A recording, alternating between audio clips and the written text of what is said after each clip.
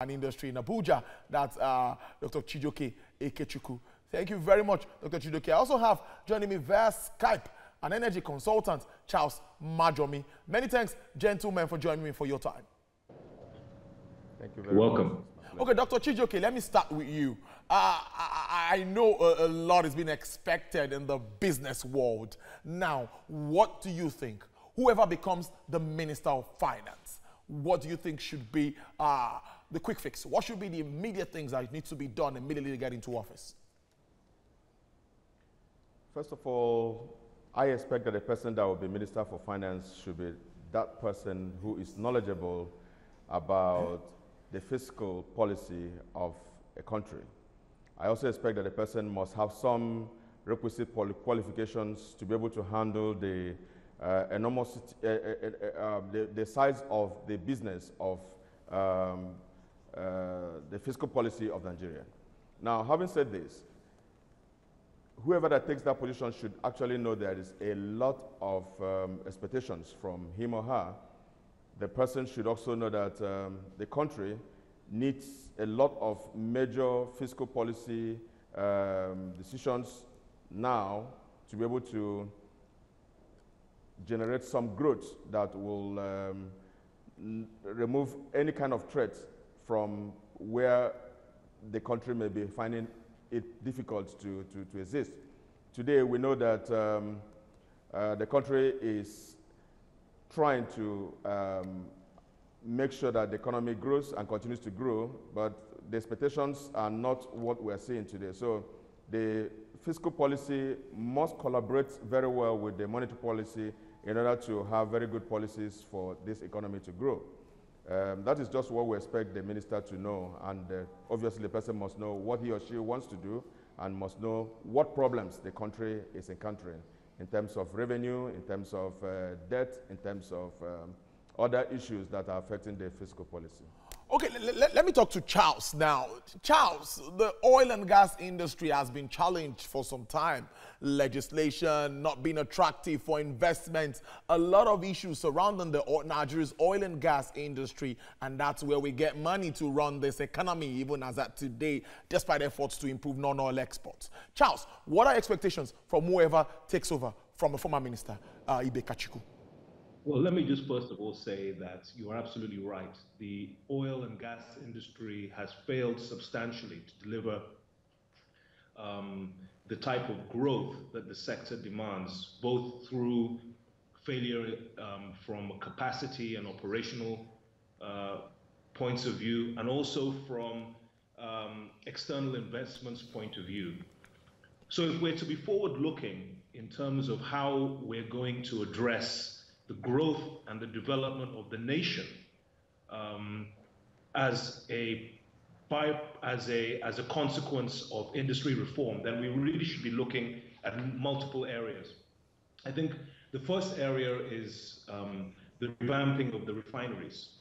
We keep talking about that, but we don't seem to understand, or we don't seem to link that to how crucial it is for the development of our national economy. I mean, I've been on your program several times. I've talked about the issues that are important to this country and how they're tied to adding value to resources. Instead of exporting our raw materials, we need to be able to process our energy resources locally. It creates value chains of employment. It saves us on foreign reserves that we are spending on importing products. It gives a sense of geopolitical importance to ourselves as a region. I think the other issue is the issue of fiscals. We're very unclear around fiscal matters, especially concerning profit-sharing contracts, price and tariffs for gas, the contracting cycle. Do you know that we are one of the most expensive countries in the world to produce crude oil? The price of producing crude oil per barrel is about $30 in Nigeria, okay? If we can optimize on those processes for producing crude oil, then we will enhance our profits and we will be able to channel more of our revenues from crude oil into the growth and development of our economy. I would also say that LPG penetration is another big issue. One of the great ironies on the continent is that we're the second largest producer of LPG, which Nigerians know commonly as what is used in cooking gas, but it's LPG, being propane, is also a feedstock for vital industrial processes. We do not consume on a per capita basis LPG in a manner that's commensurate with our production. In fact, we're one of the lowest LPG consumers in the world, on the continent, despite being the second largest LPG producer. So that has to be corrected. I think also you're talking about institutional reform.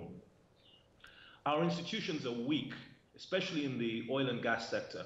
And as long as you have weak institutions, governing a sector as crucial as the energy sector in our economy, we're going to have the kind of malfunctions that we've seen from, most recently, this $9 billion award that was really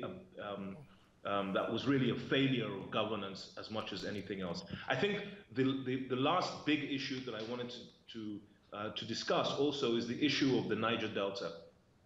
The Niger Delta, host communities, the approach we take to understanding the kind of derivation that's accruable to host communities, the environmental degradation that oil and gas production, upstream activities are causing in these communities, the capacity for these communities to destabilize productive activities in those areas and impact negatively on our own GDP growth aspirations should also be taken into consideration. Okay.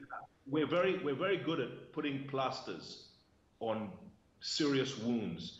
The amnesty program was a plaster. We have to evolve beyond that. Otherwise, we're going to find that the Niger Delta might spill over into controversy again and conflict, and this will definitely affect this sector going forward. Okay, now, Dr. Chijioke, you take my next question. Let's look at budget and planning. We've had issues with the budget cycle and other issues, proper implementation of our budget, which is critical to economic development.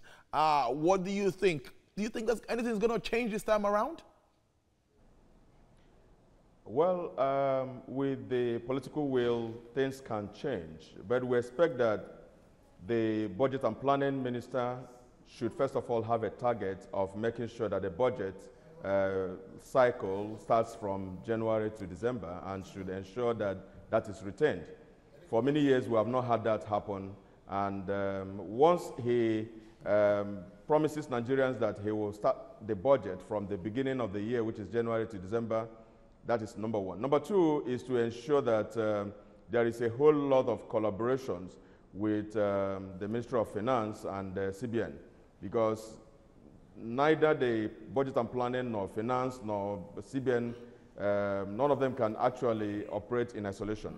For us to have a good growth of our economy and an economy that has to move to change the lives of the people, then the three major ministries must work together.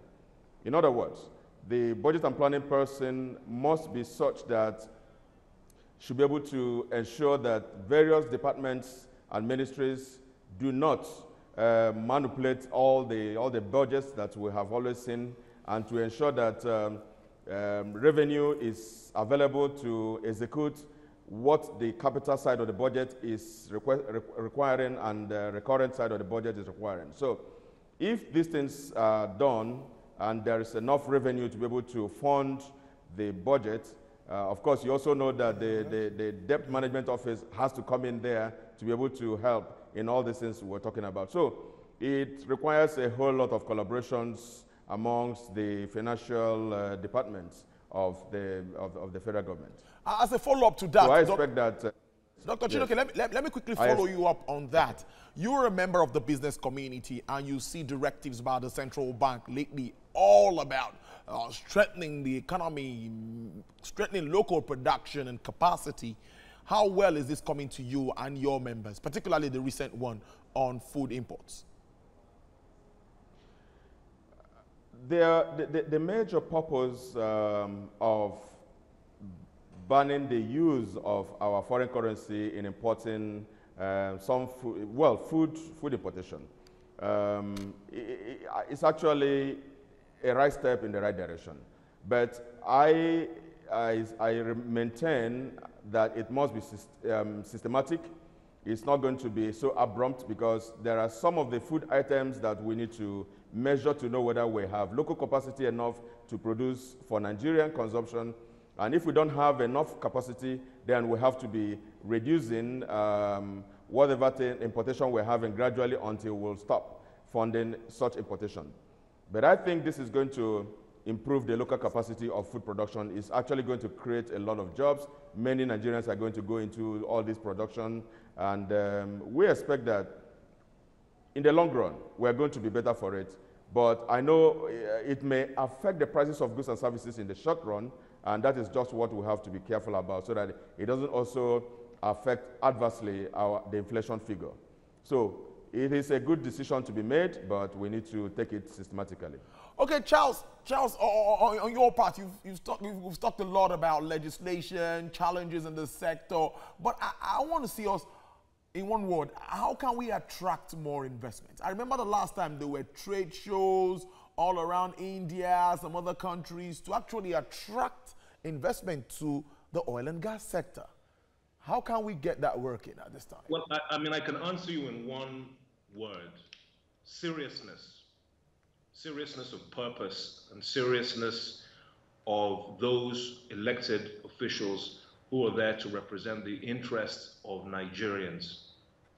We have every single thing it takes in this country to attract investors of the highest caliber from around the world into various sectors of our industry value chain. But we've failed to do so, primarily because we have not got the capacity within our organizations to fully understand what it is that we have and how best to leverage that. Now, when you're having bilateral discussions with an investor, this is critical.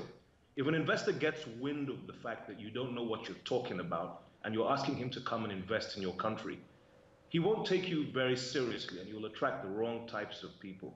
The second issue is sanctity of contract. Now, it's very significant that we should talk about that a little bit, because you're probably aware from your own news stories of what happened with this $9 billion settlement that was given against the Nigerian government for a contractual default that happened with a little-known Irish company who was supposed to build a gas plant. Now, constantly, every single day, we see, without commenting on the specifics of that arrangement, and I'm not certain that that's the best example, but we see on a daily basis unilateral activities by government where a new government will come into place and completely ignore many of the arrangements, contractual arrangements that were made by previous governments, okay? This detracts from investor seriousness and confidence. I think the third thing that we need to see is a strong and meaningful government. An investor wants the assurances, especially if it's a multi-billion-dollar complex investment. They need the assurances of the head of state and his cabinet. Can't be a situation where this person says one thing, the other guy says another thing, and nothing happens at the end of the day. From an industry, and then the last point I wanted to make is, I think from an industry and from an operational point of view, stability in the Niger Delta, where 70% of our onshore energy resources are located, is critical. And how do we gain that assurance that we can pass on to investors? Well, it's by creating workable frameworks of host community engagement, whereby an investor knows or has a certain degree of assurance that the community are there to enable and empower the investment, rather than to detract that investment from taking place. Charles Majomi, energy consultant and former Director General of Abuja Chamber of Commerce and Industry, Dr. Ekechukwu Chijioke. Thank you very much, gentlemen, for joining us in setting an agenda for our new ministers. We'll see how all of that plays out.